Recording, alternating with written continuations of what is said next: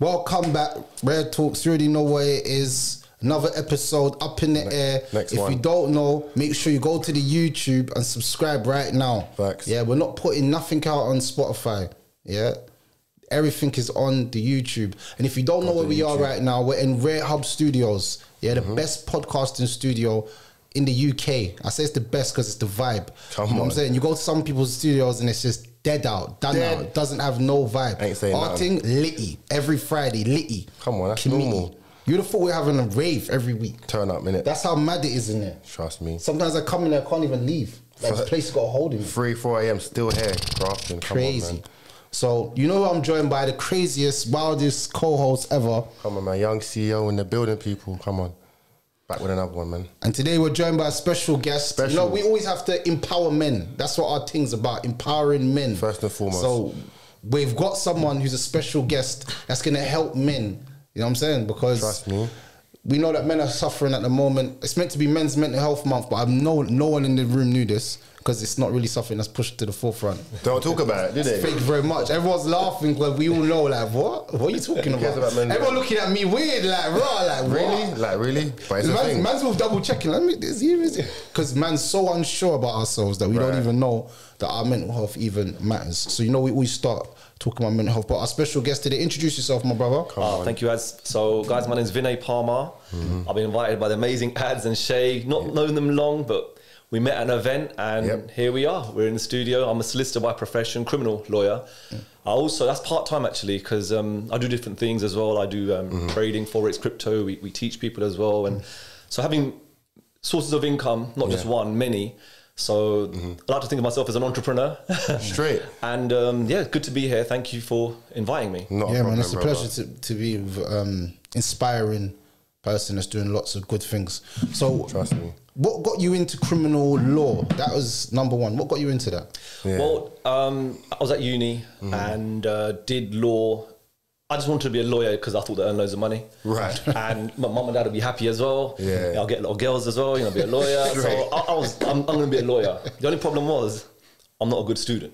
I kept on failing. And if you look to see what I actually qualified, it was in my late 20s, early 30s, because GCSEs, resit. A-levels, resit. Right. Uni, went to the wrong uni. My mates were at another uni. Again, issues there. And then I thought, you know, let me just qualify because I thought that, you know, that's going to be a good thing. And I never forget, I went to work free in my dad's, because my dad's got properties, conveyancing solicitor, and there was another secretary there. I worked there for free for 3 months. She knew someone opening a law firm in Watford who does criminal law. So never had an interest to do criminal law, but I knew I needed what we call a training contract. Right. So when I got into it, criminal law is one interesting subject. Unfortunately, it's not, you know, the novelty soon wears off because unfortunately we are defending. Right. And when you're defending, you're coming across all kinds of crime. Sometimes they're in the papers, on TV, you see them. And, you know, it's not, you know, thank God I'm doing it part-time now, but that's how I got into it. I've been working in a firm, well, I was working in a firm since 2008, qualified 2014. Then in 2014, I quit the firm. Right. Because I said, I can't work for anyone. I need to work for myself. Own boss. Smart. And now I just do the minimum to stay qualified. But I do like it. I like going to court, police station. I'm the lawyer trying, you know, win the judge over, win the prosecutor over. Right. You get a buzz out of it. So that's, you know, I'm in court. Would you rather prosecute or defend? Personally, to be on, if you're looking at morality, it will be prosecution. Because you're bringing a case against someone who's been accused. But don't get it wrong, because sometimes defendants, you know, prosecutors don't always believe the victims. Sometimes they're saying whatever, but they have got a duty to put the case through.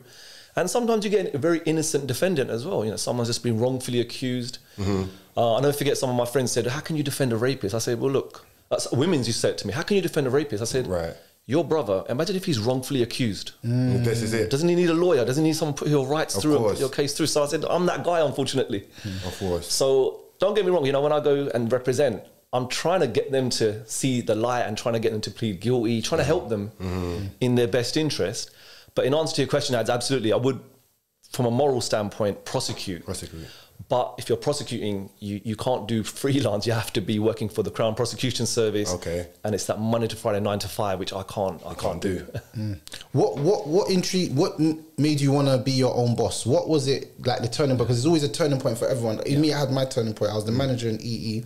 Everything was going well. Money was well. Everything. Yeah. But then what I started to realize was no matter how hard I got up in the company, there's always someone higher than me. Yeah. Because it's not my business. Right. The company was owned, because I worked for a franchise, so a franchise was owned by a person called Amir. Yeah. So Amir was the boss. We worked for Amir. Amir made all the money. When we're seeing 230,000 going into like this in our store doing this is Amir's money. Like we're buying stock from Amir's money. Yeah. Everything's Amir's. So I'm like, raw, I want to be like Amir. I want to make money like Amir. I want to have 10 companies like Amir. Why do I have to work my whole life off for another man to make him rich? And I've done a lot for that company. But I realised that, no, I don't want to work for anyone anymore. And I would never tell any, like I was saying this last week, I was listening to even when I was at Pillows about being entrepreneur and this exciting thing about money and all this. I'll be honest with you, it's not as glamorous as it looks. Some days there's no work, there's no money, and you've got to make ends meet. You've got to try and still make things work, and sometimes you're not even knowing where anything's even coming from because it's going so slow. But it's that determination, when it does pop off, it's gonna win, and that faith that you have. But what was the turning point for you personally? I was going to follow my dad's footsteps. He's got properties, and I thought I'll go into business. And the turning point came in actually 2011. I was a trainee solicitor, and a friend of mine invited me to a network marketing event meeting. And I come there skeptical, all kinds of things I'm thinking about the industry. But one thing I realized that there are professional people there, and they're trying to help you. Obviously, that's the way the business works. So that got me into really thinking entrepreneurial. And that got me thinking, wait a minute, I don't have to, like you said, I don't have to climb the corporate ladder. I can own the ladder. And I was like, yeah, that's more intriguing. Of course. But I had it in me as well, because I wanted to open up my own law firm. And, I saw the boss, and just like you said, Ads, the bosses, they're making like, $250,000, $500,000 a year. And we're getting like, as a trainee lawyer in London, if you do know, criminal lawyers get paid 16 grand a year on a training contract. Whoa, 16 grand. Training, and then once you qualify in criminal, because I'm talking about legal aid, so government funded lawyers, looking 20, 25K with overtime. That means you go in police station at night and the weekends, then you can push it up to like 30, 40K. So I was thinking, okay, man, all that work, all those exams that I failed, and all the money, as you know as well, to do the course, the law course, and I'm going to be earning like 30, 40K for the rest of my 50s and 60s. I don't want that. So I thought, let me just do, and network marketing, man, that empowers you big time. Reading books, listening to audios. Trust me. And I thought, let me just do it. I quit the firm. And for that 6 months to a year, I've never been that broke in my life. I ain't ever been that broke. I said to my wife now, I said, look, when I met you, I didn't have £10 to my name. Straight. Thank God you paid for the meal, because I'm in serious overdrive. I was going to bounce or something. And the only thing was I had a car which looked kind of decent. And when you think you're a lawyer trainee, you think, all right, it must be doing all right. As I remember going to the cash machine and just praying, just £10 would just come out just to cover something. Mad. And I thought to myself, there's got to be light at the end of this tunnel. I took a plunge. Everyone in the law firm was like, you're making a big mistake. You know how hard it is to qualify. You're so lucky to be here. And I was like, don't give me that. I want to go to the top. I don't want this life. So those 6 months, I'm trying to build relations with firms and clients. Only problem is I'm new, not that experienced. So it took me a while, but magic happened once. I'll never forget it. Actually, it was in Reading. Go on. I remember I used to write to 10 law firms a day, emails. Sick. My name's I can do criminal law, whatever. Rejection, no, we're not into it. I remember going to firms trying to find the senior partner, waiting for him. He goes, he don't meet you, I want to meet him. Because all these books, and like Les Brown says things like this, and I'm thinking, I want to do it. Reading, they said, come for an interview. And I'm in East London, I'm thinking, oh man, hour and a half to get there. Let me just go. Why not? Got down there and they said, yeah, we just want to see if you're confident. I said, look, I'm not even qualified. I'm just about to qualify. And they said, no, we've got work. And everyone says they got work. When they had work, they had the largest Romanian clientele following And straight away, magic happened.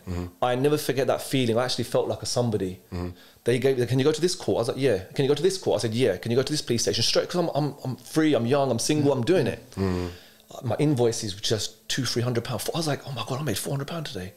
Next day I made £500. Next day I made like 7. Next day I made 200, 300. And I was like, let me write down something. I want to earn 100 grand a year. So I broke it down. 100 grand a year, how much do I have to earn per day? £274. My goal was fixate. I want to earn £274 a day because I want to earn 100 grand a year. Right.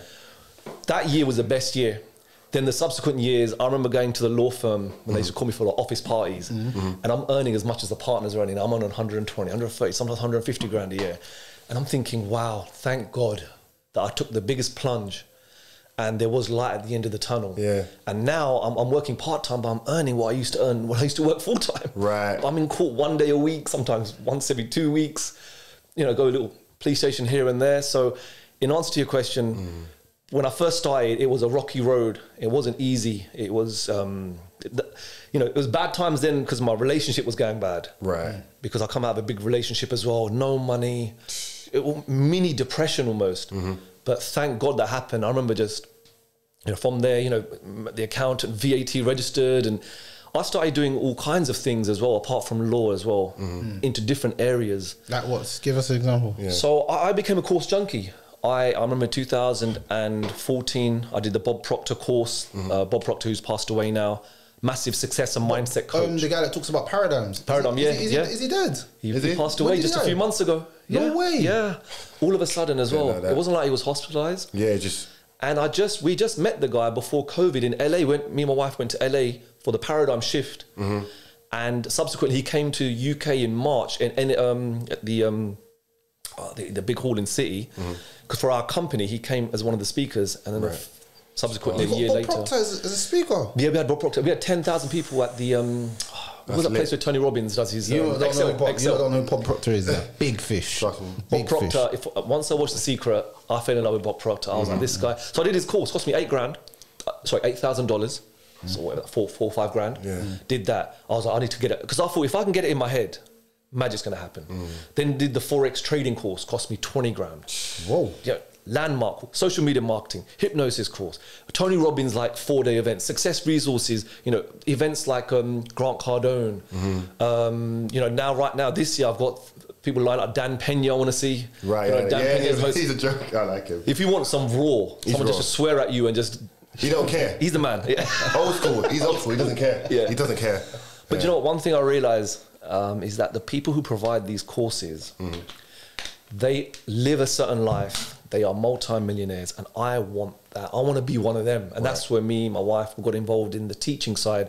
So that's how we help people learn about trading Forex, trading crypto, holding crypto, buying crypto. So we do events literally all over the UK. If I look at my diary, I'm up and down, Manchester, Coventry, Nottingham, East, West, South, West London.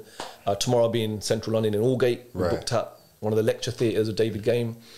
So yeah, man, life's just been, it's just complete U-turn. That's mad, yeah, but you had to. But I feel like, you know, they say high risk, high reward, because like you could look back and think, man, if I didn't take that plunge or bet it all, I'd be just on a basic job, not achieving much. But your life is sort of turned for the better. So I feel like a lot of people sort of have to make a risk, because I feel like life is sort of at its height when you are sort of putting it on the line to just say, if I make it, now you're in this position sitting there telling us. But rather than just be a regular 9-to-5 worker, I ain't got much going on, life is just basic. That's not the move for me, especially as I'm trying to be an entrepreneur myself. I feel like you could take life to a new height when you sort of embark on that journey of I want to be my own boss. Because a lot say it, but many just don't really fulfill it, don't they? 100%. And it's also one thing, I think the biggest thing is you got to stop caring what people think of you. I never forget, I remember, because I started a network marketing company at a law firm, and I told someone, and this one lawyer told all the other lawyers, and I became like the laughing stock of the firm. Right. And I never forget, one day I come in and they're all like, you know, kind of ganging up on me, Googling what I'm doing. And I just decided at that point, I'm going to show you. I'm going to show you now, watch. I'm going to show everyone in this law firm. Love that, man. And yeah, they laugh and whatever. But then eventually now, when I start going to the parties now, they're like, oh, you know, I see what's going on, you know, amazing, you know, That's which what I country mean. you're going to now. Do you know, That's good, do man. you know what's the most beautifulest thing? Proving people wrong. I Trust me. think that's what drove me to go as far as I've gone with my podcasting. Because you know what, someone at the start, I never forget what the person said. It's like their words ring in my eardrums every time I want to give up. Like daggers. You think I'm ever going to let you do a podcast? I looked at him and thought, you think you could ever stop me? You think you could ever stop me from doing what I want to do? In life in general, I mean, every time someone's told me that I can't do something, it's drove me to do that thing 10 times more. It's like you've created a monster. Anytime anyone does that to me, if you tell me, oh, don't speak about women, what? Women don't like you speaking about women a lot. But I'm going to speak about women 100 more times now. Like, you told me something and you go against me, I'm going to go to every length to get to the best. Does it make sense? I'll go to any length to be the best at whatever I'm being. And I feel like sometimes them things are actually blessings from God, that you actually, someone even said that to you and made you feel like that. Right. That was the, you know, that every time you wanted to stop, you're thinking, I can't let them see me like that, you know. I can't let them see me like that. I don't know what I got to do, but I got to succeed. And that's why sometimes them things are actually good things in years to come. Like, I wish I could shake that guy's hand, whoever said that. I know he is, but I wish I could shake his hand now. I mean, I was just thinking about it because I went to the gym earlier and I don't listen to music anymore because I want to learn. I listen to, not podcasts, but motivational audios by like Arnold Schwarzenegger, John Cena, Conor McGregor. And Arnold Schwarzenegger, just what you mentioned now, he says, if someone says to me, you can't, it's impossible, he goes, that's amazing, because I'll be the first to do it then. And I'm listening to this while I'm at the gym, I'm getting inspired. I'm like, damn, Arnold Schwarzenegger, man, what a mindset, man, what haven't you not done? Me. But don't go to the gym with that mindset too much, you know. See, you're not heavy weights on you. Don't say, I can do this. I'll tell you, I've injured myself. I've injured myself so much at the gym. No, mindset's key, innit? No, I think mindset is essentially, that's sort of the most vital part to achieving. Because on the other hand, there are some people who can say you can't do it, and then you don't do it if you allow them to sort of creep in and sort of believe, oh, you know, like maybe I can't do it. Because like that moment of doubt can just ruin your whole. Do you know what I mean? Exactly. Yeah. I mean, I just put on my Insta a story now, and there's a quote by Henry Ford: "If you think you can, or if you think you can't, you're both right." Yeah. So if you believe that you can do it, you're going to go and do it. But like Bob Proctor said, you've got to hold on to that vision and hold on to it long enough for it to materialize. Right. So I just love, like I said, I'm a course junkie. If there's a course I'm going there, I'll spend money. If I look into my law degree as well as all the courses I've done, traveling like, Asia, America, over 100 grand just on courses. I'll never forget once, it was in 2017. I met a guy, and he's in the city. He's like he sells properties, well-to-do guy. And he says, I've spent, and it was stuck in my head, I spent 160 grand on personal self-development because I earn 60 grand a month now. And I was like, say no more. Say no more. I was like, you need to get it here. You invest in yourself, innit? Invest in yourself. You can't beat that, isn't it? That's the biggest investment you make is in yourself. Yeah, it's a lifetime investment as well. It's not even like for now, it's like for your generation and children. Because you've got some different type of knowledge that you can drop on them. Pass stuff on as well, innit? 100%. Like, I'm looking at my children, like, I've got a young 1-year-old and a 3-year-old, and all I'm thinking is they're going to do what I do, not what I say.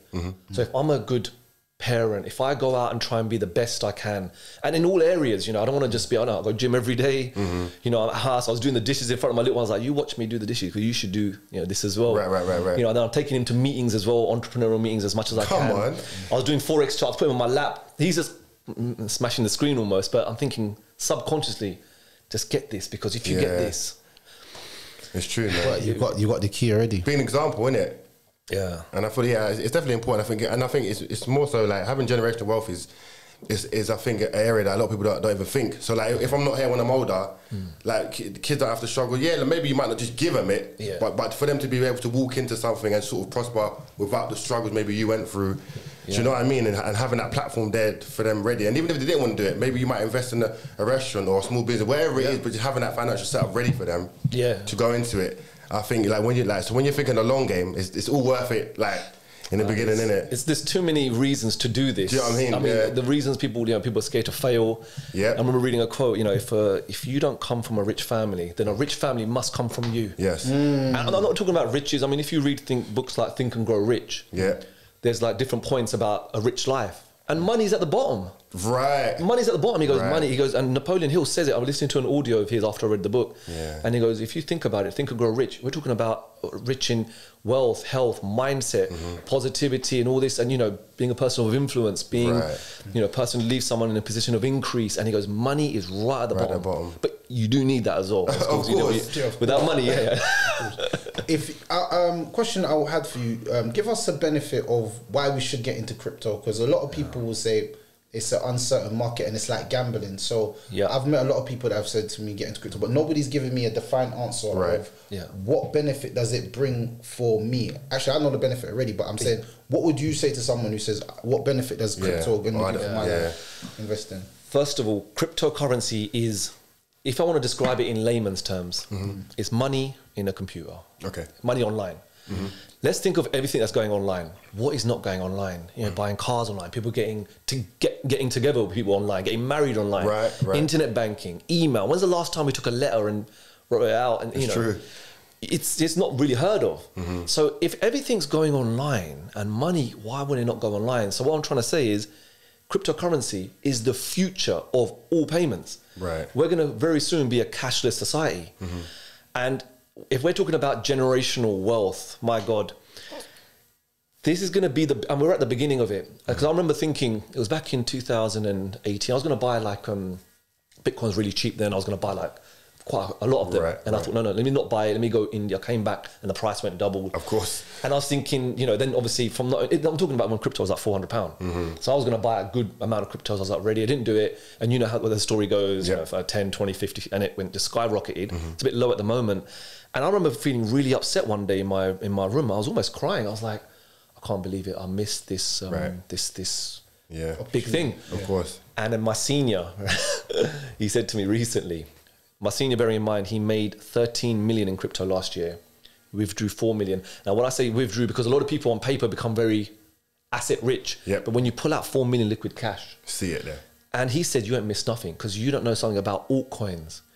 And then you probably hear them because you're in the papers. And yes, because you can gamble on Forex and crypto, but you could gamble on it. You can gamble on properties. You can gamble with your life. You can gamble in cars. It's a gambling. It's a mindset. So, you know, if you're going to look at crypto as the lottery ticket to go and do something crazy and make crazy money, you might as well go casino, probably have better odds there. So when it comes to crypto, the lack of knowledge when you invest is just the killer. So it's the biggest financial wealth transfer in our history. It's like, you know, my dad bought properties. I don't know if you, from your parents, you might know that properties in the 90s were going cheap. I mean, like, you know, 100 super cheap. And the credit cards, they want to give you go in a bank, your credit card, 50 grand, here you go. Now you can't get loans like that. You can't get a credit rating. So my dad, he did something crazy. He bought 5 properties on his credit cards, one after the other. Now, I'll never forget, my dad's an inspiration in that respect. My family and his friends, and because my dad's a market trader. He was in East Ham shopping mall for 10 years, 94 to 2004, selling artificial jewelry, black hair care products in the market. 10 years. Market, I used to be really embarrassed by that, by the way, because I used to work. You're one of your schoolmate comes in, oh, you want a pound for that scrunchie? You sell me that, Jen. I'm like, oh. I used to hide. My mum used to tell me, I was like, Mum, I have to hide. I want to get bullied in school. But I was thinking, thank God, because Dad, all the money he made, working 7 days a week, 6 days shops open, 7 days buying, on your feet from like 9 to 6, not easy. Bought properties on credit cards. Everyone's calling him crazy.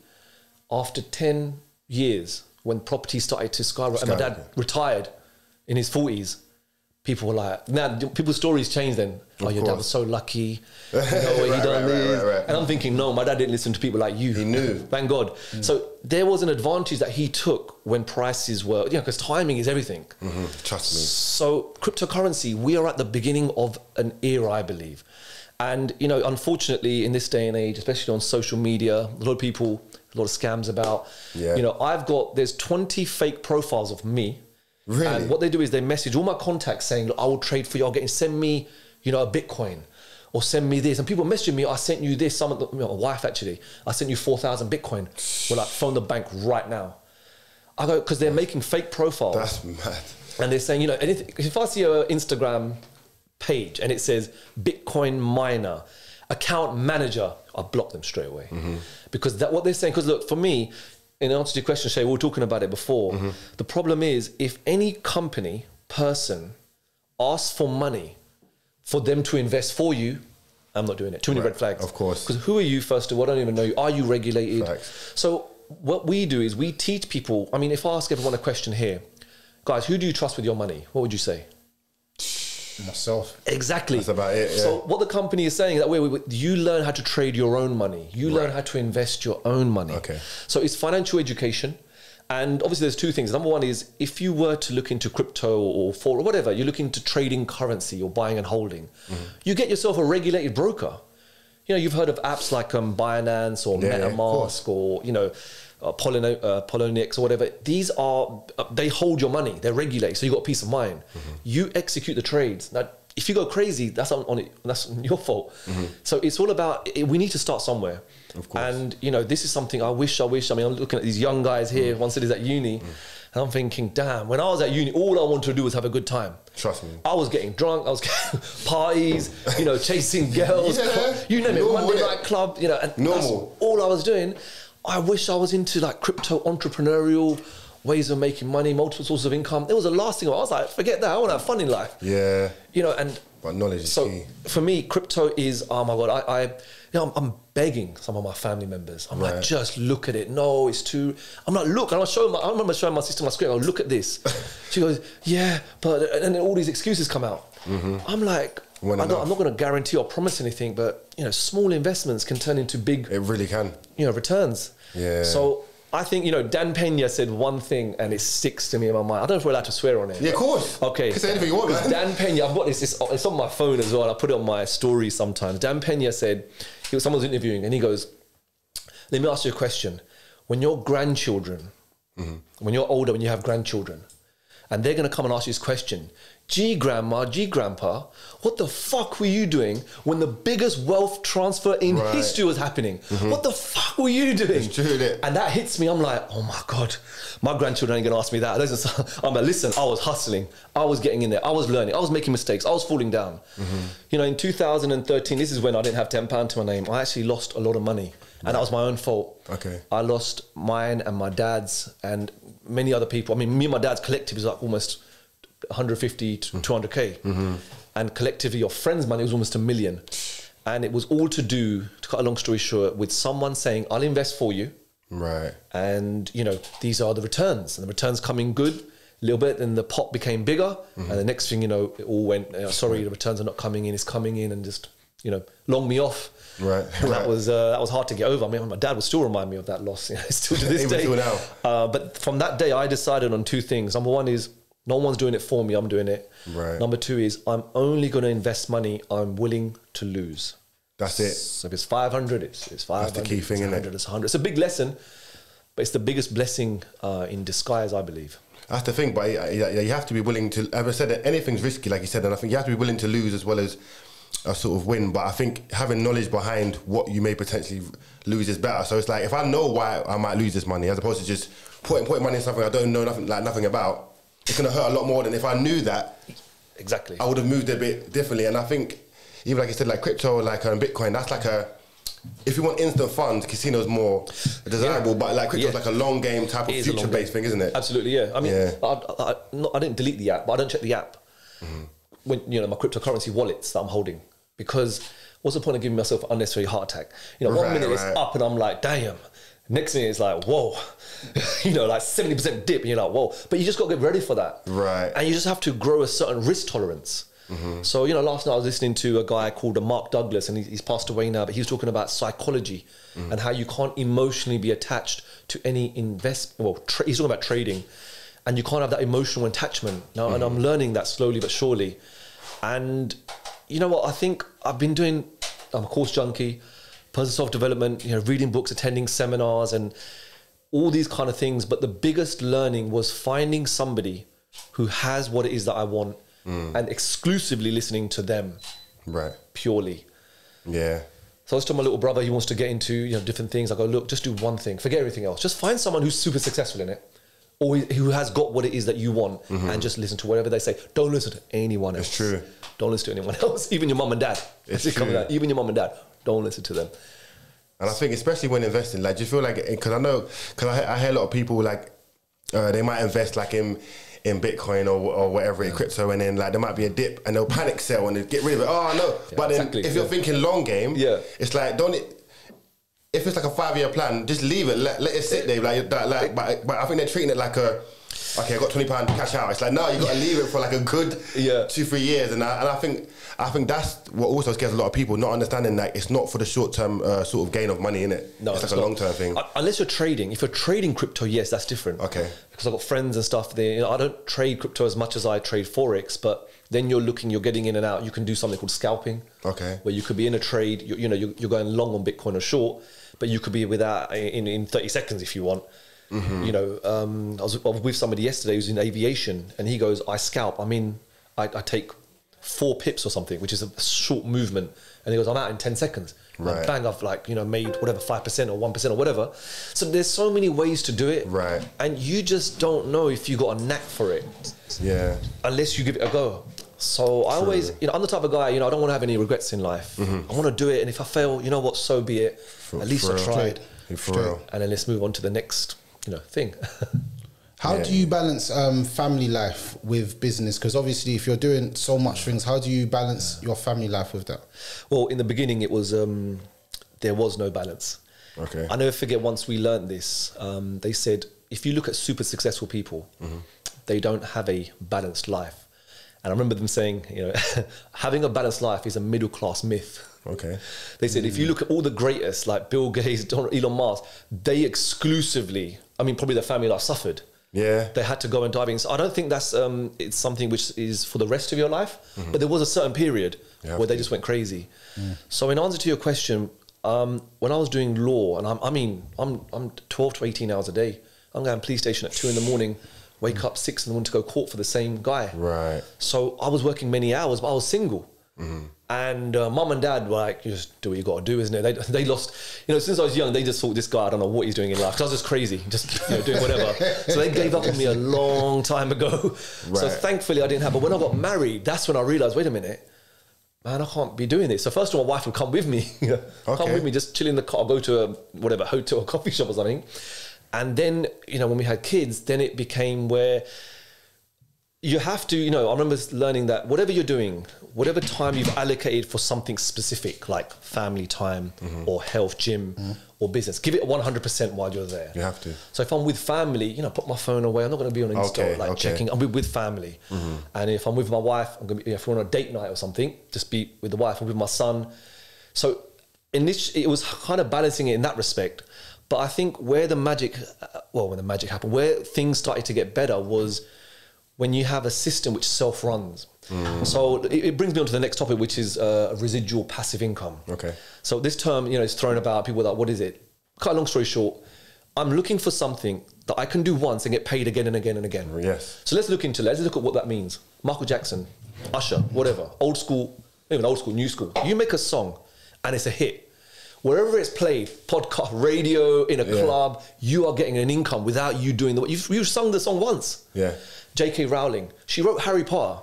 She's a billionaire. That was it, straight. It gets sold anyway. She gets a residual reoccurring income without her going to work. Now, if we've been blessed with the talent of a Michael Jackson, Usher or J.K. Rowling, that's great. But unfortunately, majority don't have that talent. So I was thinking, what are other things that can give me an income like this? Properties. You get a property and it's on rent. You get an income without you going to work. Yeah. So my dad has properties. He has tenants there, and he gets an income from that. Yeah. Even though my dad did say to me today that one of the tenants is gone, that income stopped now. We need to get another tenant in. Yeah, but you gotta have some kind of intervention. I'm not saying you can just go to sleep. So network marketing. You have a team of distributors or whatever. They're doing the work. They're building their own business, but that contributes to your business. And what's the other thing is trading. Trading, you put on a trade, you could leave a trade on for weeks and months, and that income is coming as long as you're in the right trade. Yeah. So if you have a residual income, that's when you don't have to go to work. So right now, I spend most time at home. It's something which I've always wanted to do. I wake up, without an alarm clock. My children are the alarm clock. Right. Then I can always take him to nursery, and I'll go gym, and then I'll bring him back. And in the meanwhile, I'm on the charts. I'm meeting the team members. We do events almost every other day, but team members go there. If I go, I take my son with me, so I'm there with him. If I've got an event in central London, I'm on stage. Mum, Dad, why don't you come as well? You can see me as well. I'll talk about you and things like this. So Now it's, grafting for 3 to 5 years, hard. Now it's come a place where I've got all the time in the world. I'll never forget, Bob Proctor said, he goes, you will never realize how much free time you have when you don't have to think about money or worry about money. You've got all the time in the world, to be honest. That's big. Money, so would you say you're at a point of like financial freedom now?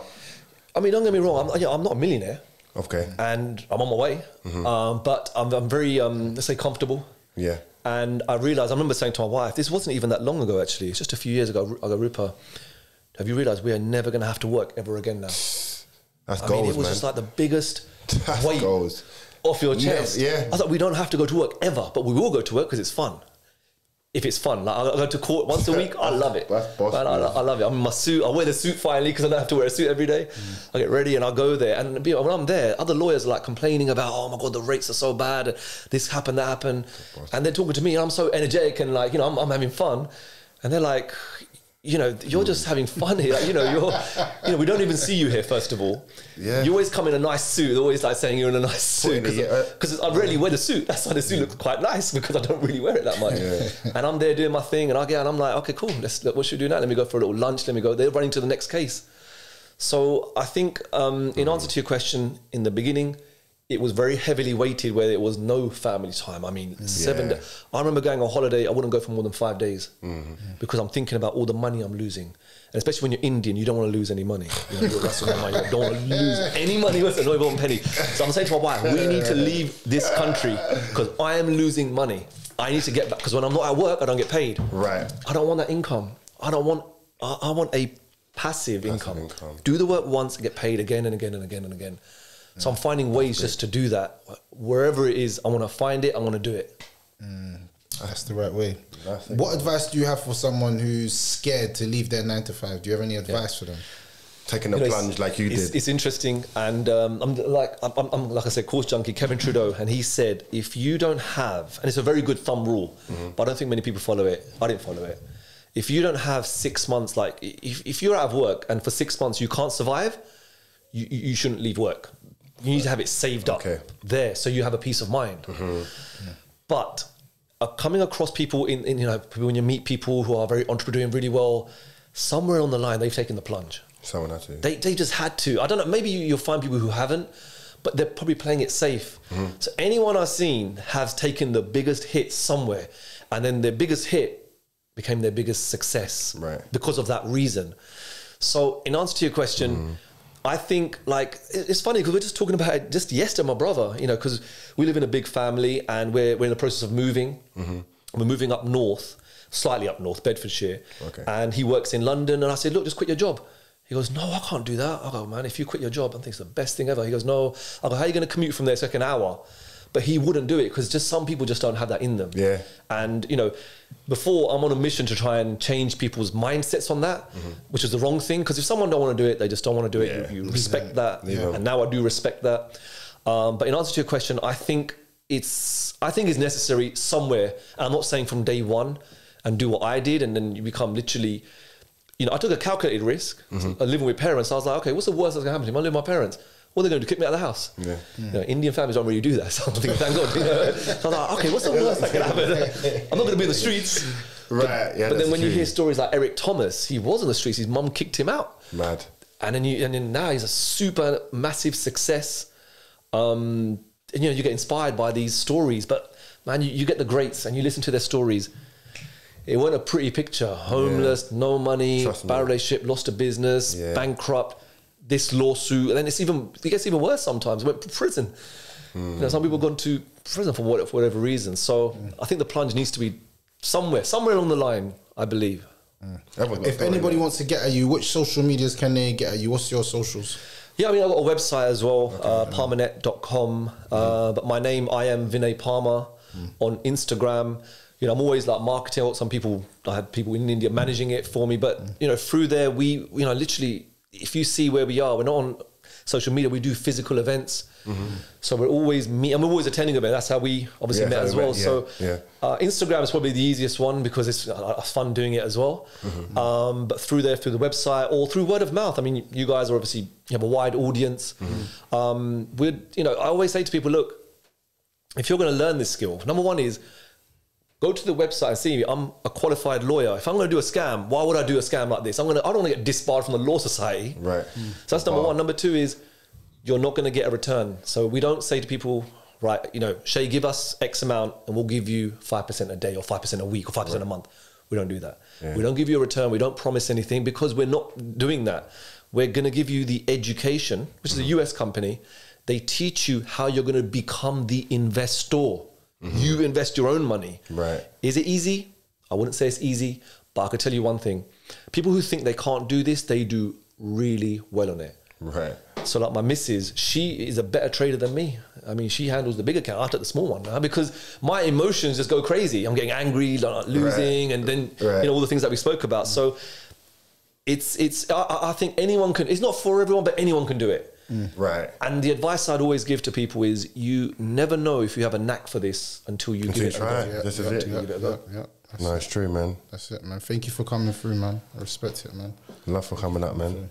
And Shay, thank you so much for having me, showing me love. Man. You guys are just... Anytime, bro. It's incredible to be here. And you've empowered men without even knowing. You've empowered me. Oh, man. In a big way. I appreciate that. Trust me, the feedback will be crazy.